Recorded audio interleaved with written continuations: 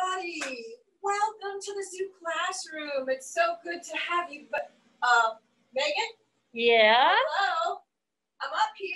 Oh, no. Look, it's up here. Look. What? I'm being a giraffe today. I'm getting the gist of being a giraffe. Kind of seeing what it's like to have a whole new perspective on the world. And guess what? This ceiling's only like 9 feet tall. So I'm only as tall as a baby giraffe right now. I know, that's too cool. All right, I'll get down so I can chat for a minute. Hang on, friends. Welcome again to Zoo Classroom. All right. Hey, everyone. My name is Cynthia. Before we get too deep into the world of giraffes and how outstanding they are in the world, let's go over the rules real quick, okay? First of all, your mics are muted, and we're going to keep them that way. That way you're not hearing a million different people talking at one time. So it's kind of for your convenience. Also, I'm going to ask you some questions, and I know I'm going to get some fabulous answers. You guys are so smart. Every single time you blow me away when I'm monitoring the chat box with some of your answers to our questions. So just remember, when I ask you something, type it into that chat box, okay? And if you have questions for me about the program and the things that we're talking about today, and I don't answer them in my words to you, type those in the Q&A, okay? And I've got this amazing panel of experts around me, and between them and I, we might be able to get those questions answered for you, all right? So welcome in. I want you to meet a friend. Hi. I made a brand new friend today. Yes, and guess what, guys? He is such a new friend. I just got him this morning in the zoo gift shop. By the way, next time you come to the zoo, it wouldn't be a bad idea to stop in and maybe find yourself a little stuffed giraffe to bug mom and dad about and say, hey, some of the money might go to giraffe conservation. You should get me one. You can try it, see how it doesn't work on my kid. Well, yes, it does. But anyway, he's such a new friend that I haven't given him a name yet. And I wanted to share this opportunity with you guys. So in that chat box, tell me what you think would be a great name for our new friend. He's a boy. I've already decided I want a boyfriend, so he's a boy. And Brittany, she's going to shout him out to me, and I'm going to pick a name. What are they thinking? What would be a great name? Spot, Jerry, Spot. Gary, Joey, Zach. Oh my goodness. Gary, Jerry, Zoe, Jack. Daryl. I heard Spot, and I really like that. So if it's okay with everybody, let's go with Spot. So we're going to call this new friend of ours Spot the giraffe. And I see him. I spotted him. I know you spotted him. That's perfect. So when you spot a giraffe, what is one of the first things that stands out to you about this amazing land mammal? There's a lot. That's why we're doing a whole program on just one animal, because there's so many outstanding things about them. They are really incredible in the world. They have some unique traits that other animals don't. So what do you see? What do you think of first? Some people said height. Height. Long neck. Long neck. You got one that says pattern. Absolutely. Absolutely. Those are great, guys. See, guys, you're impressing me already. But truly the height is usually the first thing folks notice about giraffes. In fact, while I was standing up on that ladder, got a little bit of an idea of what it would be like to be a giraffe. I was only half the size up there at 9 feet of the tallest giraffe on record. The Guinness Book of World Records tells us that there is currently a 12-year-old male giraffe at the Australia Zoo named Forrest. He is 18 feet, 8 inches tall. Oh, that's crazy. I'm 5'0". In fact, how many of you have 2 stories in your house? Like a bottom floor, then you go up the steps to the second floor? Well, if you go up to your second floor and you open your window and a giraffe walked up, you'd be looking right in his face. That's how tall about 16, 17, 18 feet is. So really, really tall. They're the world's tallest land mammal. They hold that record. And of course, the next thing you mentioned, this beautiful coat pattern. Absolutely gorgeous. It is spotted, so Spot, you're appropriately named. And some history with giraffes. Years and years ago, like way back in 200 BC, so we're talking thousands of years ago, when the Romans first brought camels to Europe, they thought that they were a cross between camels and leopards. They actually, and you can kind of see how that might be the case. That's a drawing from somebody's imagination of what a camel leopard would be from a giraffe. And they actually, the northern giraffe species, there are 4 species of giraffe, or 4 different kinds. And the northern giraffe's Latin name is Camelopardalis, which is camel leopard. So we've come a long way in the world of science and technology since that happened. But I just think it's kind of cool. And here is a piece of skin from a giraffe that we had that passed away years ago. And you can see the spot pattern on this giraffe. So the 4 different species have all different patterns. And there's also no 2 exactly the same patterns within individual giraffes. So just like your fingerprints, do you know that no 2 people have the exact same fingerprints? Well, no 2 giraffes have the exact same spot pattern. So why would a giraffe need to be spotted? Where do they live? Where are they from? Any guesses?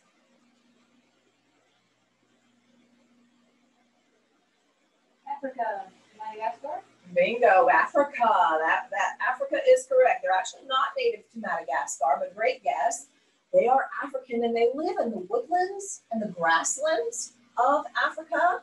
And do you think then that, I mean, being 16, 17, 18 feet tall, do you think it would be easy to hide?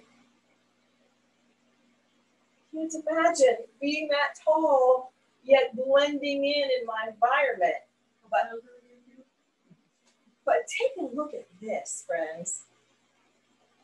Can you see that? Can you imagine? That is a giraffe being camouflaged. It's actually amazing.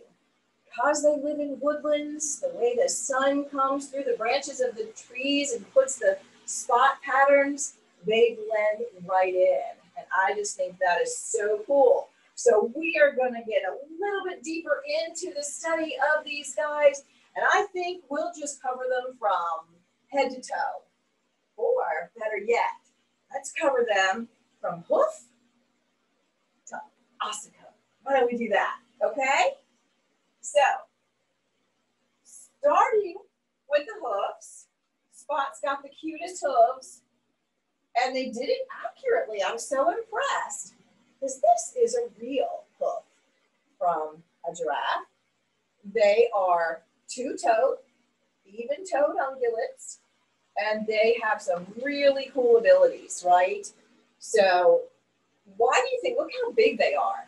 I'm telling you guys, my ice cream bowl that I used last night to eat my ice cream was not as big as this hoof. But why do you think it would need to be so big? Look at those feet. Any guesses there? Jeremy says to run. Good guess, Jeremy. They do. They can run. They certainly can about 30, 35 miles per hour. And you know what? When you're running, these big hooves kind of help you from sinking down in the soil, right? Because when they live in those grasslands, and sometimes the soil can be pretty soft. So almost like a snowshoe, we'll call it a soft soil shoe. They have these big feet for that. Not not just running, not just walking, but every once in a while, these gentle giants can get a little upset, especially mamas looking out for their babies or males upset with another male over a female. They've been known to use their long legs and these sharp pointy hooves to kick, right? They're a good defense. They can really help protect the animal. So that's very, very cool. All right. So let's keep traveling. So we do have a couple of questions. I'm sorry, sure, we can answer some questions. If you're at a pause here. Yeah, we can. So Charles wants to know, weren't they related to horses? And if yes, are they evolutionary cousins with horses? Wow, Charles, you are over impressing me with your questions because my mind did not study the evolution of giraffes so much. Giraffes are two-toed ungulates, right? What about a horse? They have a hoof. Do they have two? They have one. They're single-toed, right? So we know that.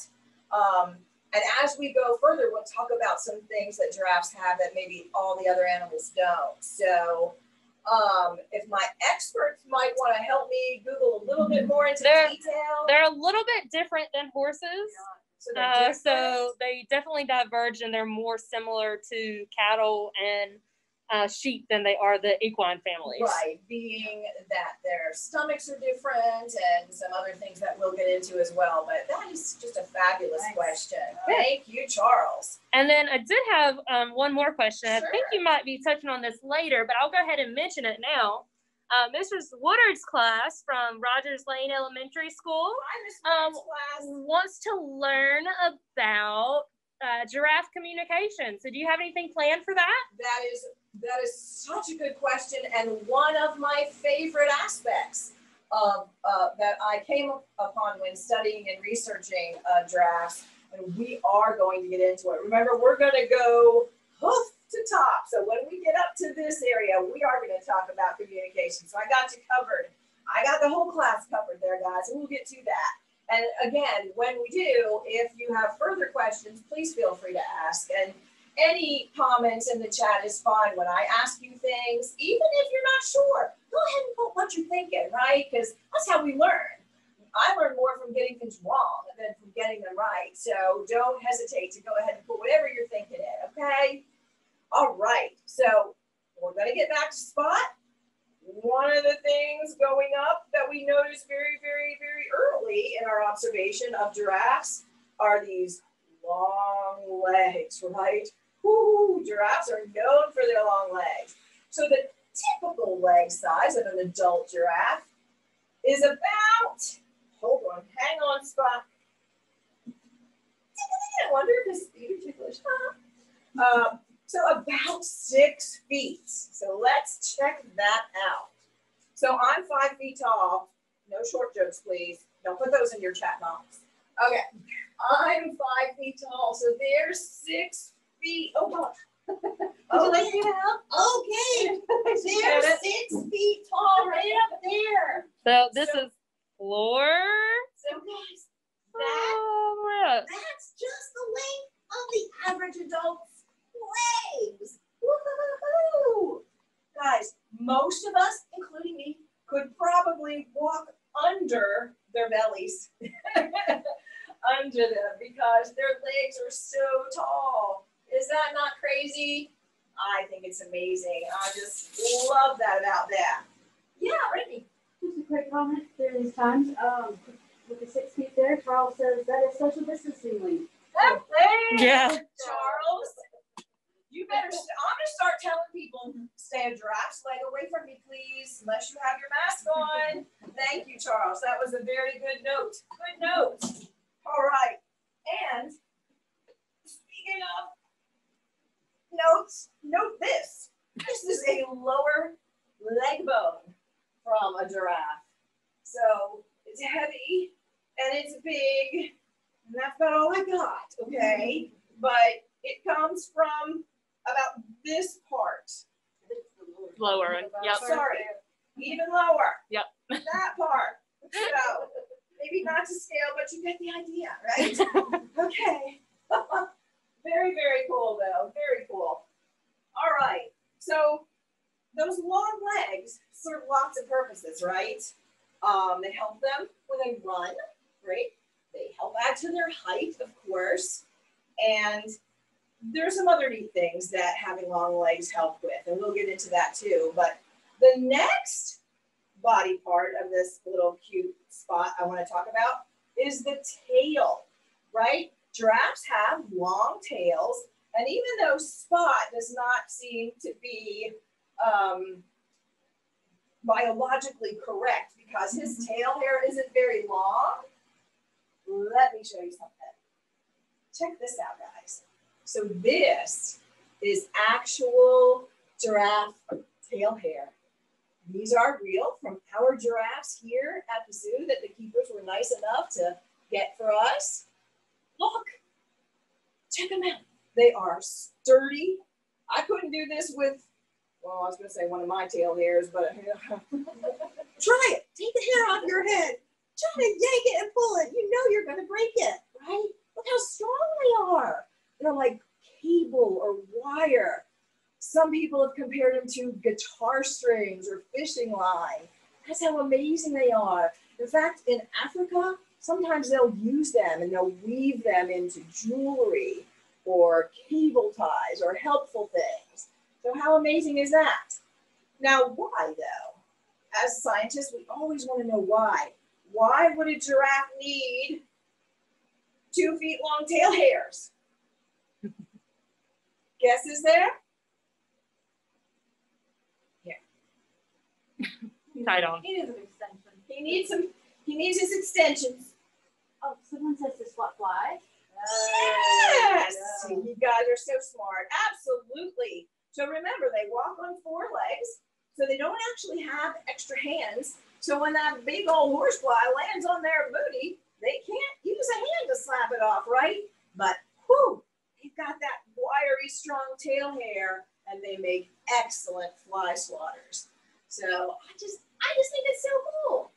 Okay. I'm sorry, I get excited when I talk about giraffes. So we'll come from the tail and we'll go, let's see, he wasn't that ticklish on his feet without tummy. Okay, sorry. Tummies. Giraffes have very interesting stomachs. They have something we call a 4-chambered stomach. And what that means is, well, first of all, what do you think they eat? Let's talk about that. Do you think these guys are predators in the grasslands or do you think they're prey? You know, I guess leaves and then someone says prey.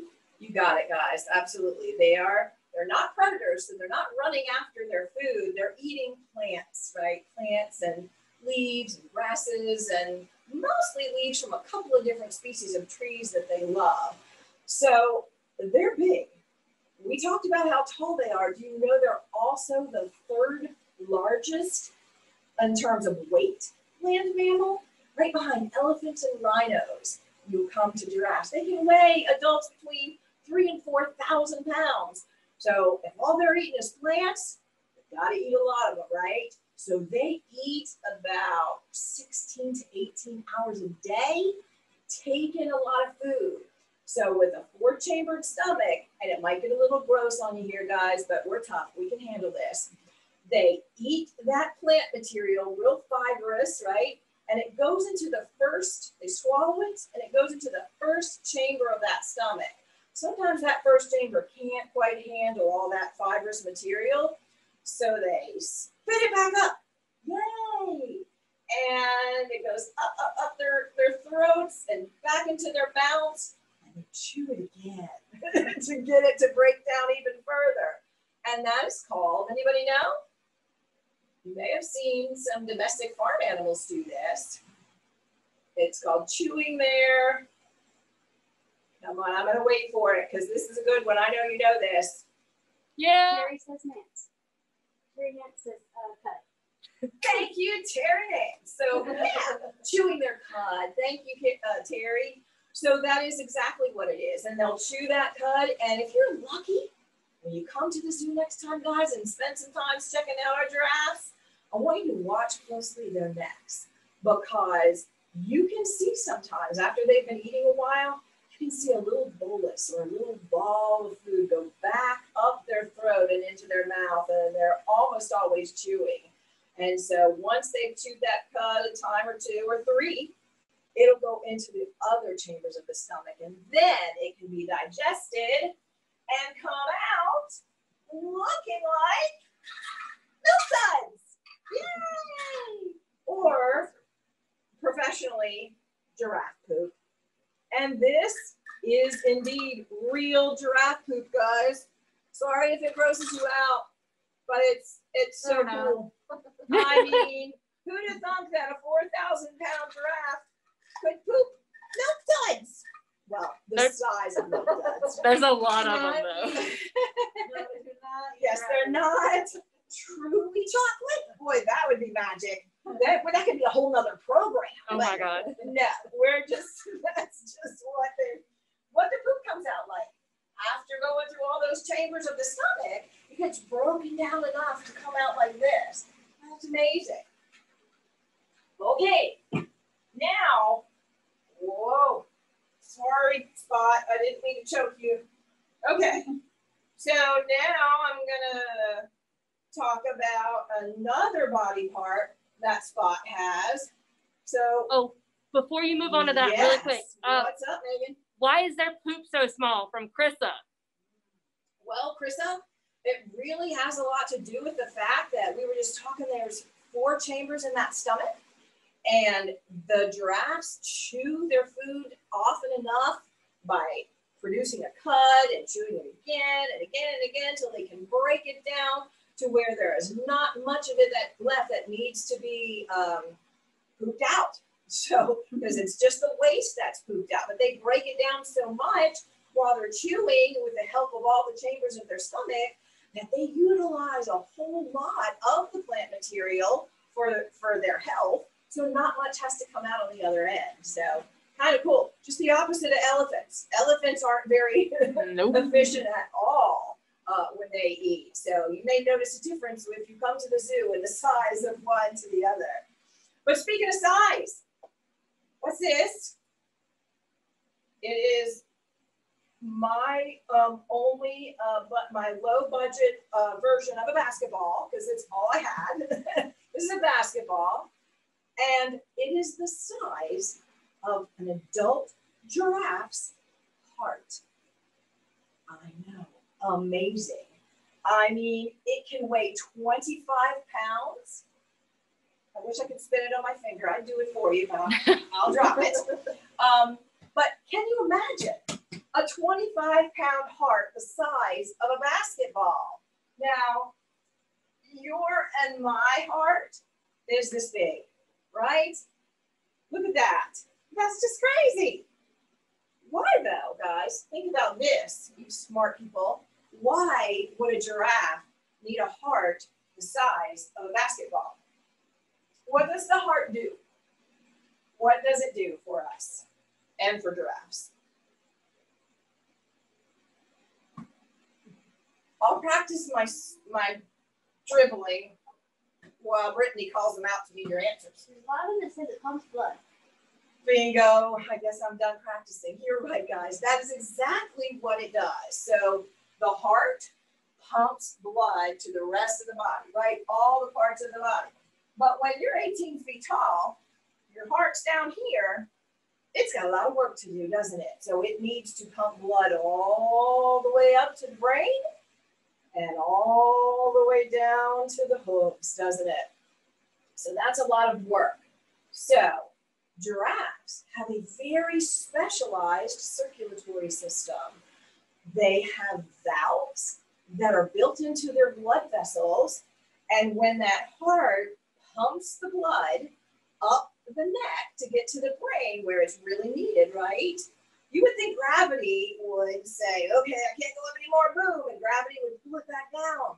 But they've got these very specialized valves in their blood vessels. So when the blood goes up, a valve shuts behind it, pushing it up farther. Another valve shuts behind it, pushing it up until it gets all the way to the rest of the body. And the same happens down here, getting it down to the legs. And fun fact, this is really cool. NASA, the astronaut people, they are actually studying the circulatory system of giraffes to see if they can use anything to help create spacesuits for astronauts, because when astronauts are in space for a while, they have trouble with their circulation. And so they're studying giraffes to see if they can kind of recreate it for the astronauts. I just think that's amazing. We can learn so much from animals, guys. I say it every day. There's just so much that we can learn from them. So, and another thing about the heart, those specialized blood vessels really help. Have you ever seen a picture or in a video of a giraffe getting a drink? Well, those long legs and that long neck make it a little bit difficult, doesn't it? So let me show you this picture. Look how they have to kind of lay out their front legs and bend their necks way down. Fortunately, they are adapted to not have to drink too often, maybe once every other day, because they get most of the moisture from those plants that they eat. But they do occasionally need to visit the watering hole, and it is a challenge for them. It puts them in a vulnerable spot, right? Because they splay their legs out like this, put that big giant neck way down. What if a lion pride is behind them and comes roaring out? They're gonna have to pick their heads up real fast and start running. Well, I don't know about you, but if I have my head down to touch my toes, do that every day, right? We all do? Not.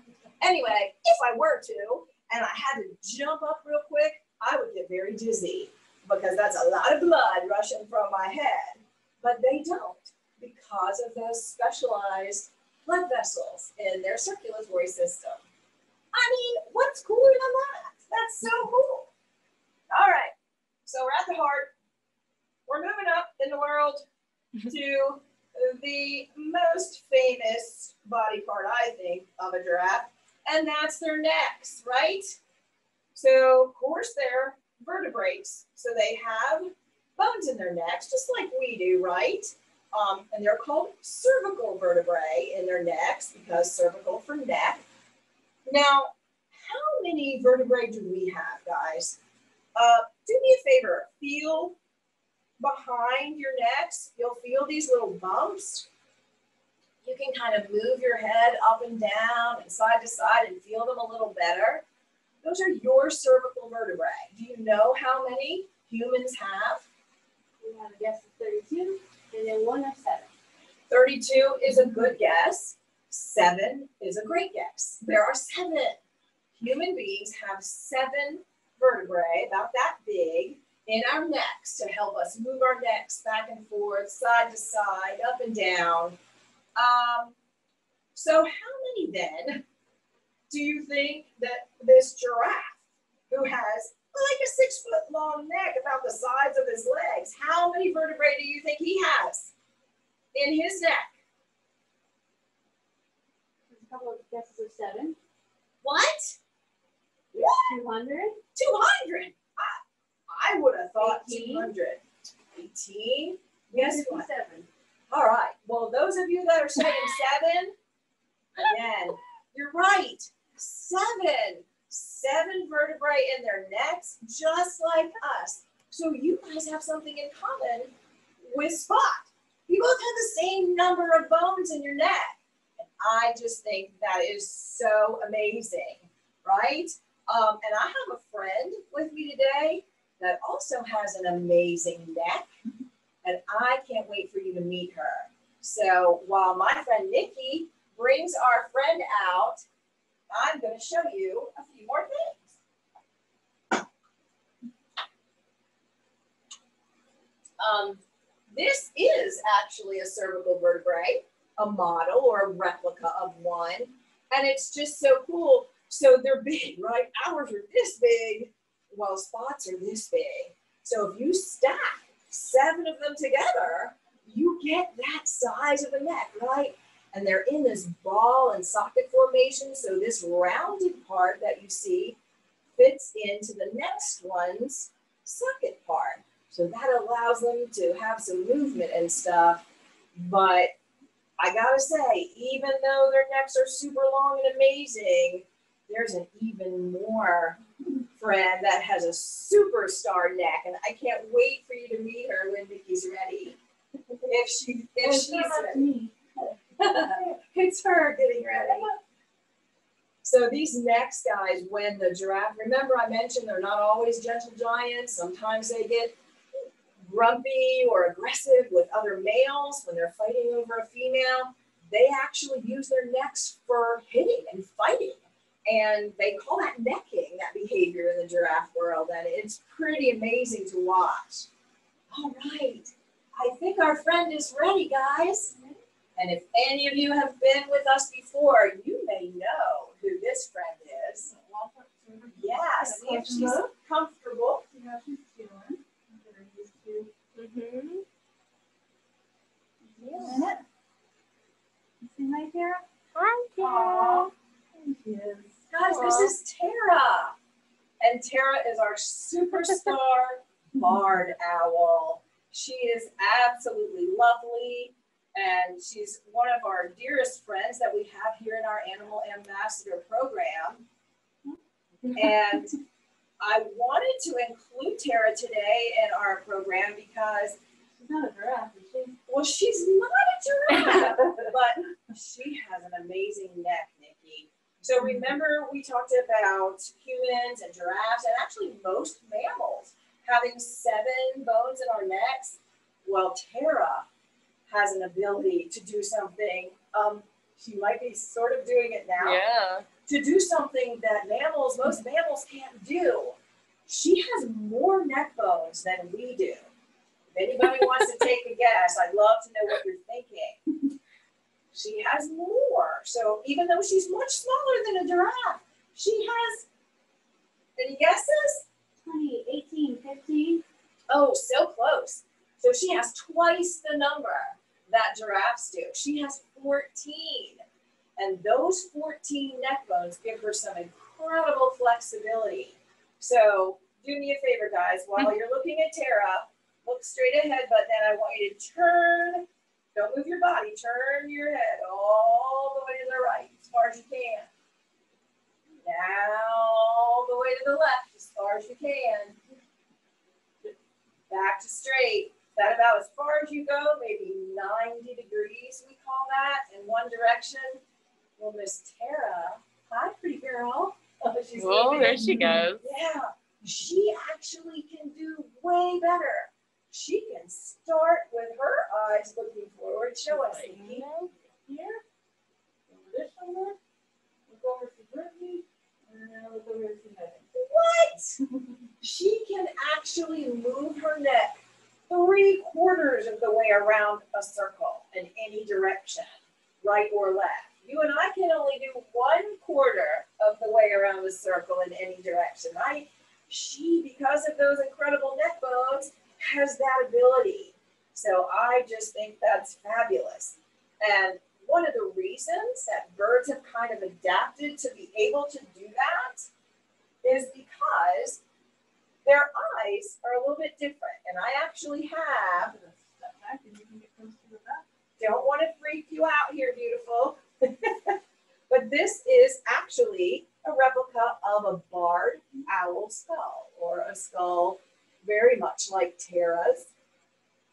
I want you to notice the eye sockets. These ocular pieces of bone prevent Tara from being able to move her eyes around in her head. So she doesn't have the best peripheral vision. And that's just vision that allows us to see on the side, right? So if you're staring straight ahead like I am, with my peripheral vision, I can actually see Tara and Nikki. And on the other side, I can see Brittany helping me with my chats, because we have that ability. We can move our eyes within our eye sockets, right? Well, Tara does not, but she does have the ability to move her neck all the way behind her. Now, can she move it 360 degrees, the entire circle? What do you think? That says no. Right, that's a myth. and that's a pretty common myth. We see in cartoons owls doing that. They can't go quite that far. Their joints and ligaments and vertebrae aren't designed for a full rotation, but they get pretty darn close, don't they?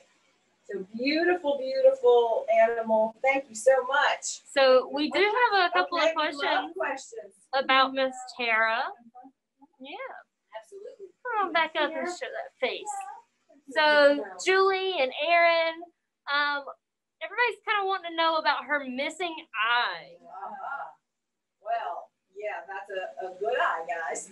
Tara does have a missing eye, and Tara has such a neat story. She came to us as an injured animal. We here at the zoo, we actually have a wildlife hospital where we take in orphaned and injured wild animals, and we do our very best to rehabilitate them and get them healthy and strong again.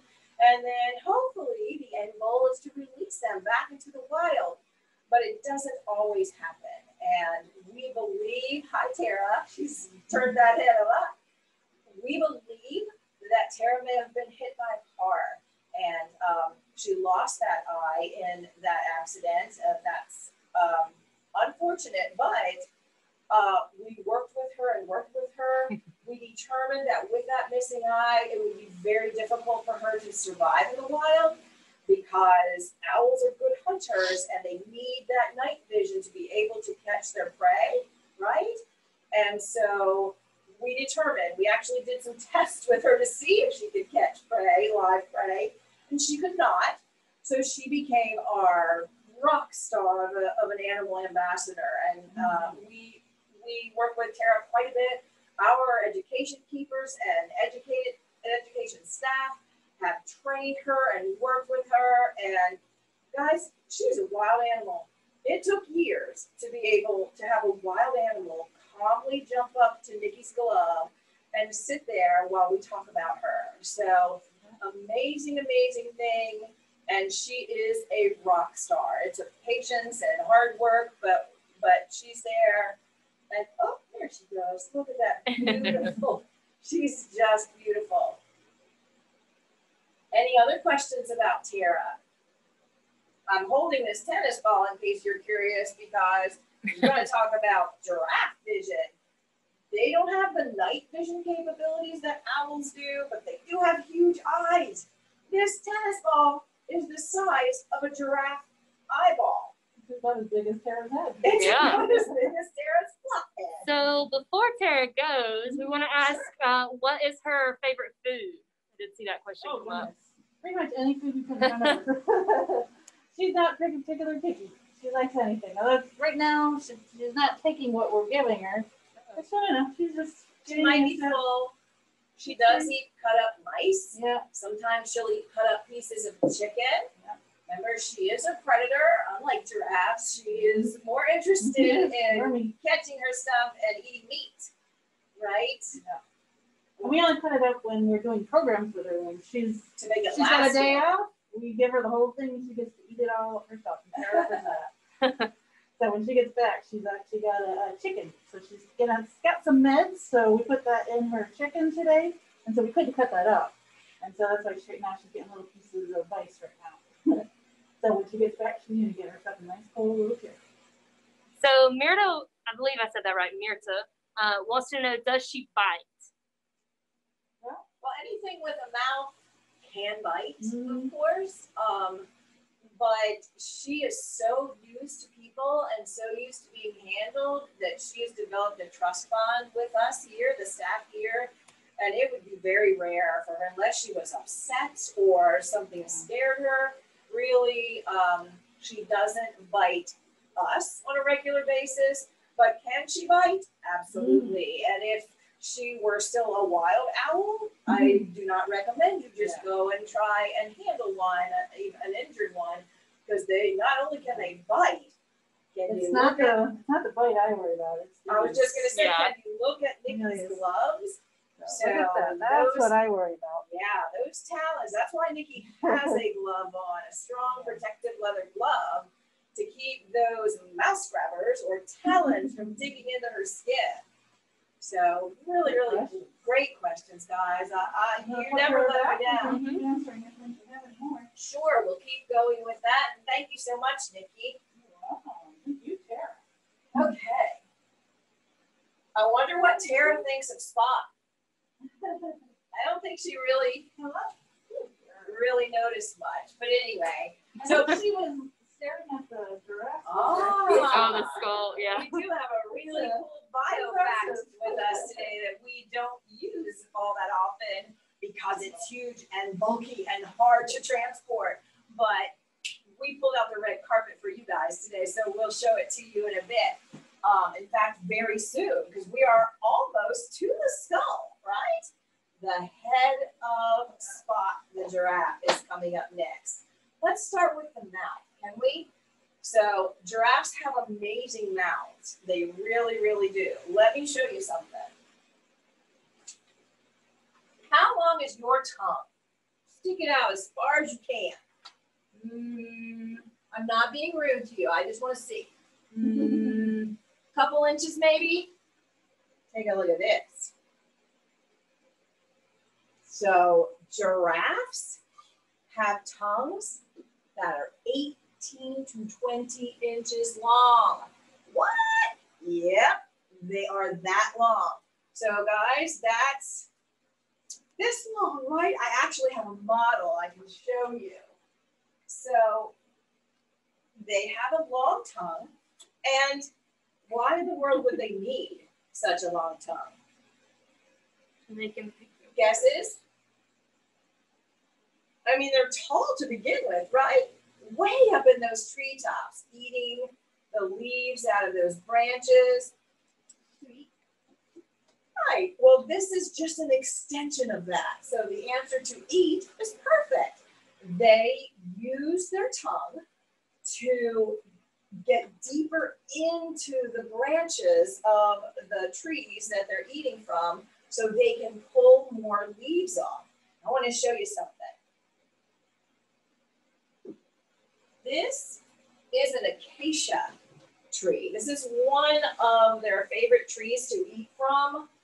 But if you'll notice, there's lots of spines and thorns on the branch of this tree. Oh, thank you, Nikki. That helps with the lighting. Absolutely. So you can just see that. Creepy, but it always looks darker on the what they see sometimes. So if you ever come to the zoo and get a chance to go up on our giraffe deck and help us feed our giraffes, you'll notice they have a very slimy coating on their tongues. And that slime layer serves a lot of purposes. Number one, it helps the leaves, when they grab them, stick to the tongue. It also, because they like to eat from these thorny branches, that slime layer, which is just a really thick saliva or spit we have too, it has healing properties in it. So if they do get cut from one of those thorns, it helps the puncture wound heal a lot quicker. So very, very, very cool. And another thing, and we'll show you this when we do the cool new bio fact, but they don't have teeth in the very top front of their jaw. So that enables them to really get that tongue up and out there. And if they come across a branch, not an acacia, because acacias have too many thorns, but another type of branch, they don't use teeth to bite their food, right? They use their tongue to strip it. So they would wrap the tongue around the branch and pull those leaves right off. Then they take that tongue and push the food to the backs of their mouth where they do have teeth, molars on the top and the bottom. Now, Megan, I don't know how well you can come over here and check out this amazing new bio fact. Do you want to talk about the tongue color first, or are you going to get that later? Because we did have a question. Oh, well, ask your question and we can address that first. Okay, why? Daryl wants to know, why is their tongue purple? Daryl, I love that question. You tell me, buddy. What do you think? I'm glad you noticed it. It's funny because the back of it is pink, like yours and mine, right? But what in the world? The front part is, and in some giraffes, it actually appears black or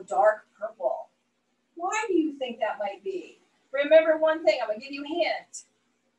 They eat a lot, right?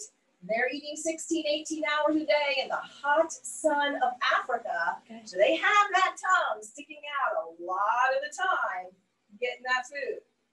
The two people said that it helps deflect the sun. Helps deflect the sun. I like that. Or so it doesn't get sunburn. Exactly. Ding, ding, ding. You guys are on fire. That's great. So it really is just a built-in natural sunscreen. The darker the color, the more melanin is in there. Big fancy term for sunscreen. It prevents their tongues from getting sunburned. So super question. And this is a pretty good reenactment of an actual giraffe tongue. Believe me, I've had them all over me, on my arms and everything, and they are this big. But I want to share with you guys, if we can move over to, Okay. It's too big for me to move to you. Guys, bear with me. So our camera woman extraordinaire. Just is look gonna away from the camera for a minute if you have to. Sorry. Check this Oh. out. We rarely use this, guys, and you can certainly see why. But this is real, and it is the skull of an adult giraffe. So, whoa, whoa, whoa. Check this out. In fact, I also have a skull of a juvenile or a young, maybe Bloop, bloop, bloop. preteen or so giraffe. Check this out. That is the size of an adult giraffe. Yeah. That is just mind-blowing.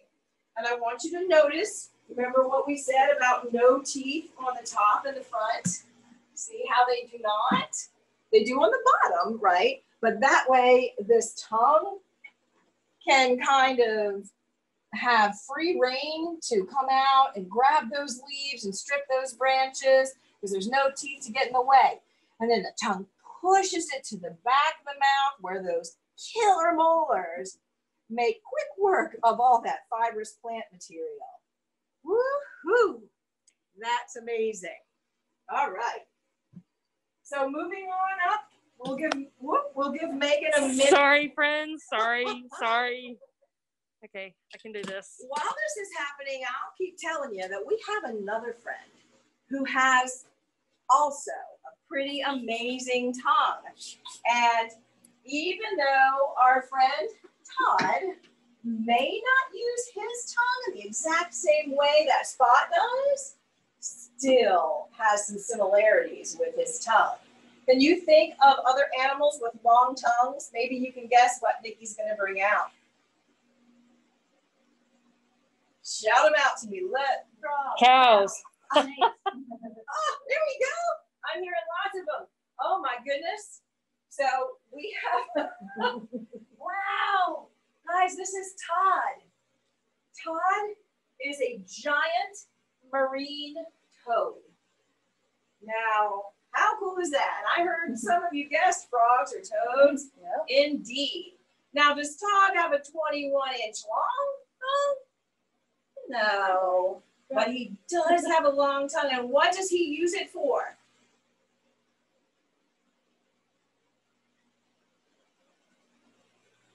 Insects. Bugs. Right. So catching his food, right?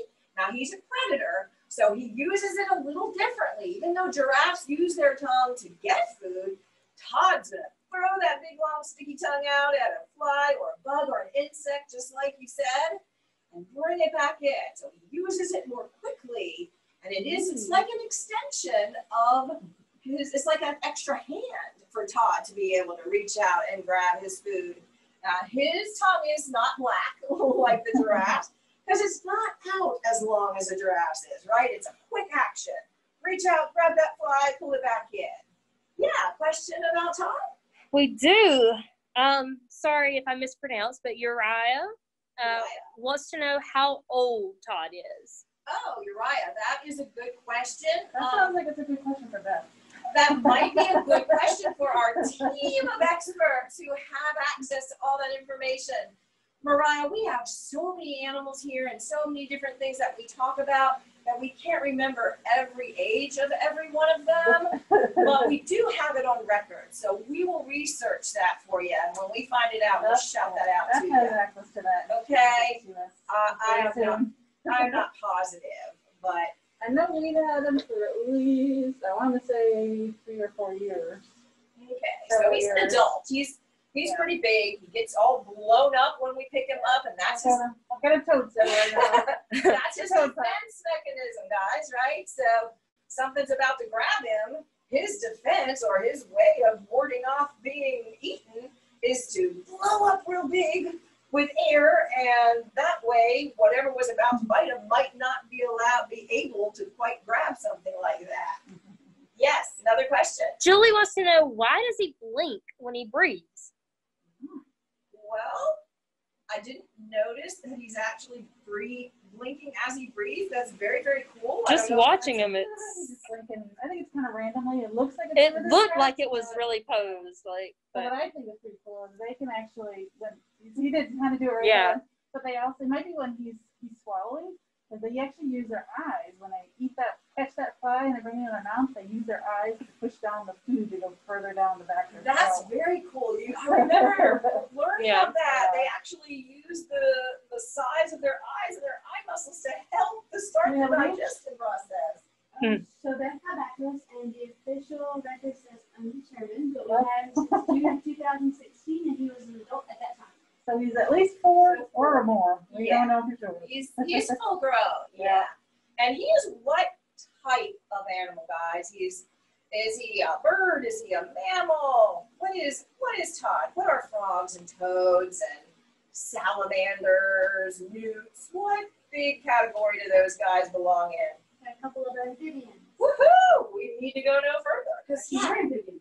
amphibians, you're exactly right. Those are our indicator species. That just is a big sciencey zoologic word we use when we want to know if a habitat is healthy. So amphibians are great at indicating that for us. They actually have the ability to both breathe and even drink through their skin. So we know if we're in a habitat that's full of healthy amphibians, that indicates to us or tells us that that's a healthy habitat. Water quality and soil quality are probably very good. So we learn a lot from our indicator species. And Gloves, right? that's why Nikki is wearing gloves. Thanks, Nikki. That skin is very specialized and sensitive. And even before she put her gloves on and then picked up Todd, but before she picked him up, she sprayed her gloves with a very special filtered water so that when she touches his skin, it won't do any damage at all. So we're very careful. We take great care of our amphibians here. And very specialized work with them. So thank you, Todd. Thanks, Todd. And thank you so much, Nikki. That was just amazing. All right, I know we gotta move along. Let's get Spot back. So we're still in this area, right? We're at the mouth. I want to talk just for a moment about communication, sounds. If you were with us last week, you guys heard Megan do this wonderful program about animal symphonies and how animals communicate and talk to one another. Do giraffes talk? You hear them? What sound do they make? What do you think? Are we hesitating on that question? Oh. So someone says they hum. Whistle? Whistle? You know what, guys? Absolutely right. You are. And you know what? For a long time, scientists and zoologists thought that they did not make any noises. But in reality, after studying them for a longer time, sorry, I can take this off now because Todd and Nikki went bye-bye. They do make noises. They can hum, they can whistle, they can grunt, they can even bellow. And our keepers have told me that they've heard them make those noises. I think that's so cool. But even cooler, they can make a different kind of communication sound. When last week Megan was talking about how elephants utilize really low frequency sound waves to talk over distances of up to 5 miles, guess what? They can do it too. Giraffes do the same thing. They use infrasonic sound waves to communicate with one another. Giraffes are very social. They like to live in groups, right? And so sometimes those groups over the vast savannas of Africa and the vast grasslands may get separated, right? So they need to have a way to come back together. And they do that by communicating with that low frequency. Does anyone know what you call a group of giraffes? Because they do like to live together in groups. Anybody got, not you, Brittany. Brittany's acting like, please, ask me. Well, you work here, silly. You should know. Oh, that's a good guess. Herds is a great guess. And that would not be incorrect, but there's an even more specific. Somebody says a tall. That's a good guess. I like that. Tall glass of water. A pride, a truth. A pride, a truth. Get this, guys. You're going to really see why it's appropriate when I tell you. So a group of giraffes is called a tower. A tower. Wonder why? They tower over everything, don't they? And they're as tall as a tower. So that infrasonic sound can help one tower of giraffes communicate with another tower of giraffes. And I just love that. That's so cool. Okay, moving up quickly past the talky communication stuff. We did the eyes. We talked about that giant eyeball shaped like a tennis ball, size of a tennis ball for that good vision. But, oh, what's this? What are these? Fluffies. I know you guys know this. Help me out. Call it whatever comes to your mind. Horns. Show you a picture. Horns is a great guess. Tufts. Tufts, I like that. There are tufts on top of these. I can't tell if I'm getting in close enough to you. Yeah. Let me show you. Here is a good picture so you can maybe see a little bit. Yeah. It's good. Any more guesses? I'll tell you if you don't know. Antenna, that's a good guess. Sorry, I'm not really good. Antlers and horns are pretty common guesses. And I can certainly understand why, guys. But the truth is, these are called ossicones. Ossa meaning bone, right? So these are very unique in the animal world. There are only about 2 animals that have ossicones. Certainly the giraffe and his relative, the okapi, have ossicones. And they are just amazing. When a giraffe is born, he has ossicones, but they're pushed down on his skull like this to make the birth process easier. And as he gets older, they pop up. They've got bone in there, but when they're babies, the bone is not attached to the skull. It takes a while for the bone to actually ossify and become attached to the skull. So believe it or not, these are actually part of the animal's skeletal system. How cool is that? I just think it's so cool. And they're different from horns in the sense that most horns are covered with like a hard, we call it keratin sheath. Not so with ossicones. This is actually bone covered with nothing but skin and hair. You can see that again in that picture. Ooh, Yeah, there we go. And that's where the tufts come in. Now, both males and females have them, but the males, they tend to be a lot bigger. And sometimes they have more than just the 2 that we typically see. Sometimes they can have up to 5. So very, very cool. Now, I don't know, I hate to ask you, Megan, can you roll back over you can to do it. the large? Okay, guys, we're moving again. This is really cool, really worth it. Because look at the ossicone. That's how big they can get. And imagine if you have an angry male giraffe that's mad at his friend because he wants the same girlfriend as he does. Between the necks and these ossicones, they make vicious battle rams, and they are amazing. And you can see right here on the this is an actual skull where it's adhered to the bone of the skull. Whereas, moving, sorry, but in this juvenile, you can see how they're not nearly, it's not nearly as adhered to the skull as it is in the adult. So that's just so amazing. Giraffes are so cool. Okay, so Spot, one more thing I want to talk to our friends about. We've done hoof to ossicone. We skipped one little amazing part, and that's your brain. Pretty smart fella. So you know what I think is the coolest thing about giraffes' brains? They only need to sleep 30 minutes a day. Oh, how cool is that? I'd get so much done if all I had to do was sleep for 30 minutes a day. But that is all the sleep their brains require. It doesn't make sense when you are an animal out in the grasslands to need a whole lot of sleep, right? When you're a prey species, right? Because there's predators everywhere there in Africa. So they have adapted to not having to sleep for a very long time. And they don't even take that 30 minutes all at one time. They might catch a 1 minute nap here, a 6 minute nap there, but all they need is about 30 to 40 minutes a day of sleeping. How much sleep do we need? 8 hours, 20 hours. I'm hearing lots of hours. Yeah, humans usually spend about a third of our lives, 8 hours a day, sleeping.